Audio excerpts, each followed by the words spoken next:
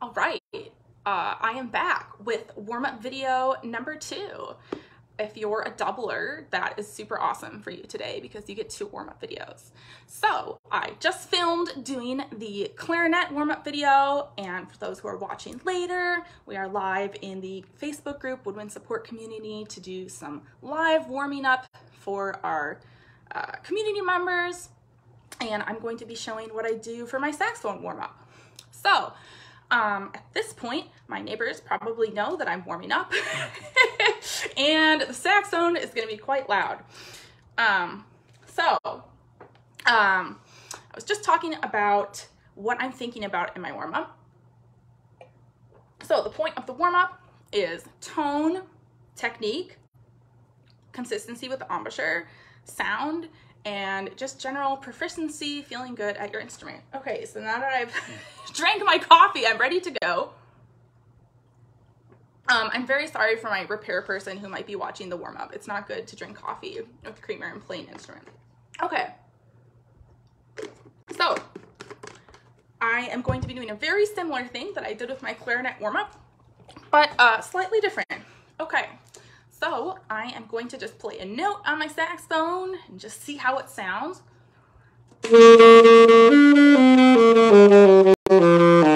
I also have the practice sock. So if I'm playing in my apartment a lot and it gets too loud, especially late at night, this is called the cheap mute. I will put that in my bell and that will make the sound a little bit more muffled.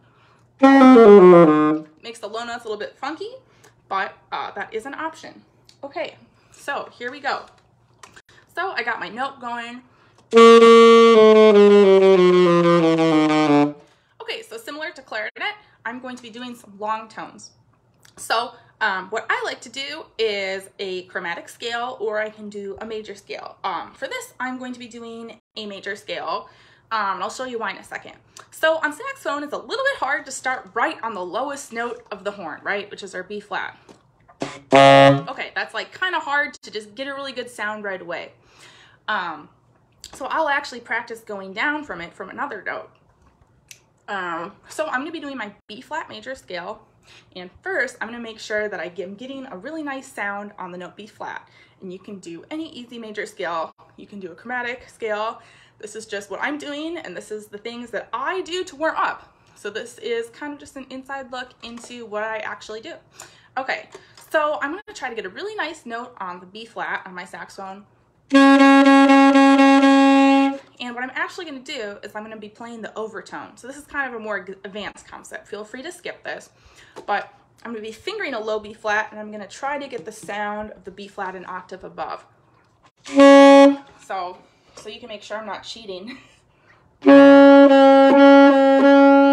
That's an overtone, and that's a super nice resonant note on saxophone. So that's how I make sure that I'm getting a really nice open and resonant sound. So I'll kind of go back and forth between that. Trying to transfer the sound of that overtone into the regular B flat. And then when I feel like I'm ready on that, I'm going to take that side key B flat and go down the B flat major scale.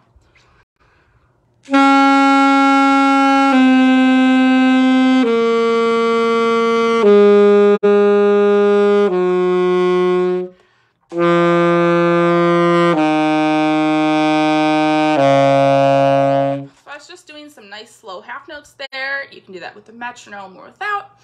And then next I'm going to go up. So this is where into my upper range that I really want to make sure I'm playing with a nice open and resonant sound. Play that overtone again to remember the sound.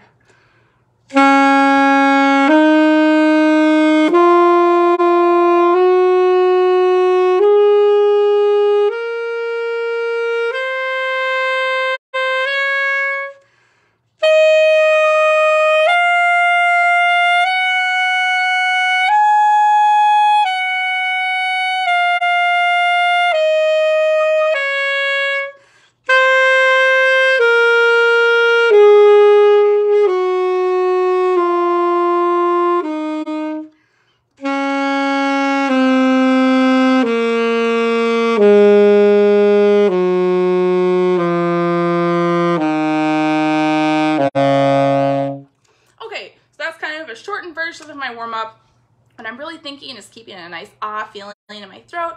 I'm making sure not to pinch on that upper octave, right? We all know that kind of squeaky saxophone sound, right? Ugh, that we try to avoid up there. So that's really why I focus on making it nice and resonant. Some of those notes sounded like they could be a little bit more consistent, so I'm gonna go back and individually work on those. It's also a time where I kind of check my reed setup. This reed's okay. I have my little reed toolkit. I talk about kind of how I work on reeds in a reed video that's also on YouTube, so I might say on my reed. So now I'm going to be doing some scales and articulation things. So primarily what I'm warming up right now is I'm kind of doing more of a jazz warm-up routine, but it's gonna apply to whatever genre of music you're doing, right? Scales, articulation. So I'm gonna be working on my major scales, but I'm gonna be doing them in 2-5-1 patterns. So what's that? If you don't know what that is, that's okay, but basically I'm doing some different modes of the major scale. So I'm going to be doing Dorian, Mixolydian, and then a major scale. If that is something that you're not familiar with, feel free to just do a major scale, but that's just what I'm doing in my warm-up. I'm showing you the real live, the real live warm-up. So I will be doing that in all 12 keys. So my 2-5-1 pattern will sound something like this.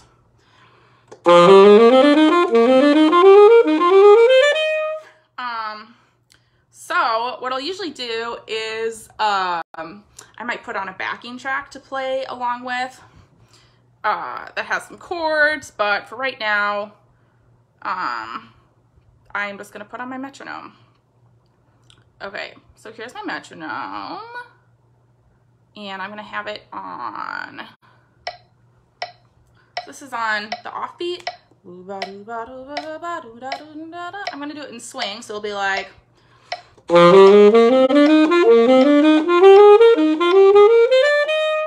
that's a 2-5-1 in the key of C. I'm gonna do a couple of those. I'm not gonna go through all 12 keys, but this is just how I'd warm up.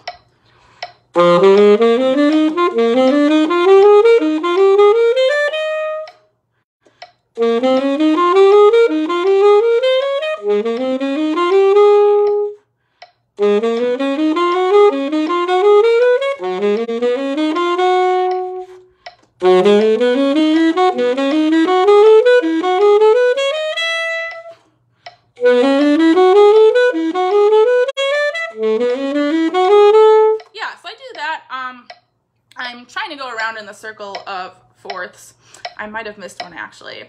But yeah, so I'm kind of making sure I'm getting all the 12 keys in. So usually I warm up with something called the iReal Pro, which is just like a track. You can also find, let me turn that off. You can find some backing tracks on YouTube and stuff like that. Let me do a different way of doing that warm up. So that's something that's kind of easy for me now at this point. So what I do next is I kind of add in some different variations. Let me see if I can get out my little, I'm kind of like looking at my computer for some of these warm-ups. So I'm kind of looking in two places. Okay, so now that that's kind of easy starting from the root of the scale, I'll probably do something where I start from a different part. So maybe I'd want to start on the 7th and do these like with my iReal backing track. I'm actually going to put it on so you can hear how that sounds. Yeah, so for the warm-up, it's kind of interpretive what you want to do. I usually think like, what do I most want to work on? So if you're just learning your scales, if you're learning about what a 2-5-1 pattern is, you could do that. For me, personally, what I'm working on is starting from different points of the scale. So something that I'm working on is like, I will start on the 7th or the 9th, doing stuff like that. So I practice my little 2-5-1 with my iReal Pro, and it would sound kind of something like this. So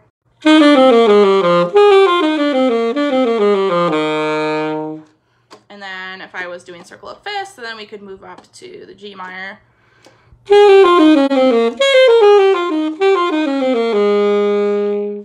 So I just keep doing that, straight or swung, and again you can do that with a backing track or a metronome. The easy version of this is if you're just trying to get familiar with your major scales, you can just do all your major scales, and you know, you can go chromatically or circle of fifths, which means you'd be moving in different intervals. So something like this. I'll start with my B flat major, and I'll just kind of practice circle of fifths going around.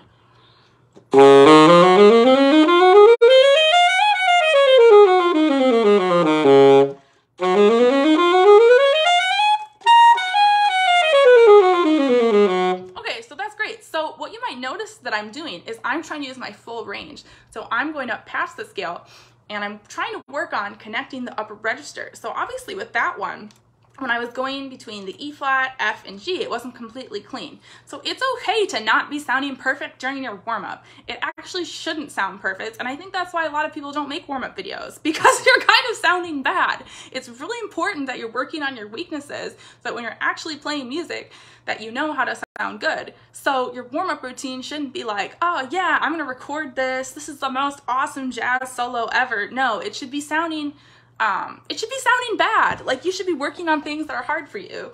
So I would isolate that. Okay, yeah, doing that kind of palm key stuff to work on my altissimo. And then again, I could keep doing the major scales, the A flat, the D flat. And again, I'm gonna keep working that up to the full point of my range, like past the high G. So yeah, it's gonna, there's gonna be some squeaks, there's gonna be some finger mistakes. That's cool. That's something that I'm trying to work on. So it's not gonna be a perfect, amazing sounding warm-up routine. So I think that's a misconception that people have about warm-ups. Okay, I feel like I gave you like 4 ideas of scale things to work on. So just pick what works from that for you. The other thing that I will do is articulation. So I'm trying to work on jazz articulation, getting that faster. So I will take one of those scales, and I can either do a jazz etude, or sometimes I'll also read through a solo transcription, but I'll try to see if I can kind of get some of those scales at a faster tempo. With jazz articulation, which is a little bit different than classical articulation. So in the beginning, I was doing some scales like, let me play that again. Okay.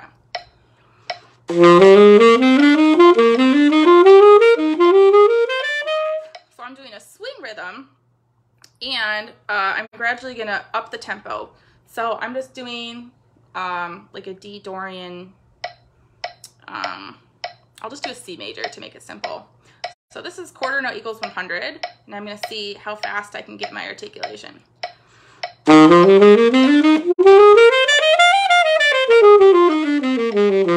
Okay, that's pretty good. And obviously I'm trying to get it really smooth for my jazz articulation. I don't want it sounding like, right? We don't want that. So let me bring it up to 120. Okay.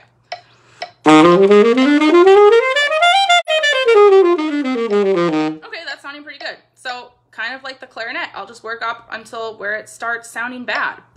That's kind of, this is 130 now.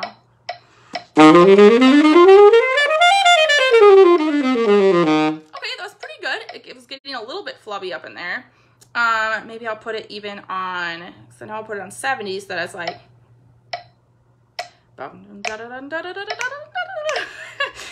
at some point, you know, I'm going to be adding more slurs.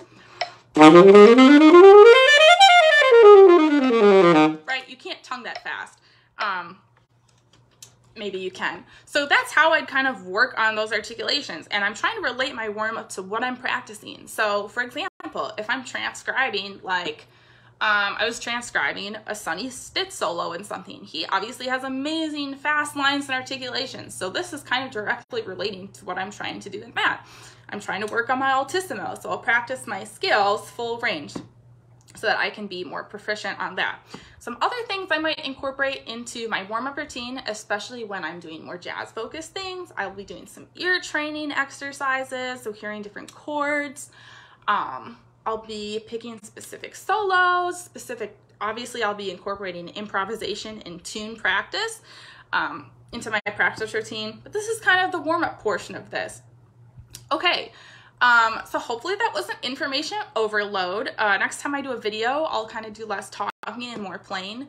But as you can see, I was kind of working on some really important facets of playing. So again, we did tone, articulation, intonation, sound, speed. So those are some things to think about. So again, this is live in our group Woodwinds support community. And Amanda and I talk about more of all these warm-ups and give you specific exercises and feedback on your playing and warm-up routine and anything else that you need in our program, Virtual Woodwind Academy. So if you're interested in getting more depth into this stuff and feeling like you really know how to do a practice routine, a warm-up routine, that might be an option that you can think about. But I hope this was helpful, and I'm happy to make more of these videos if people enjoy them. So I hope you have a great rest of your day, and thanks for watching. Bye.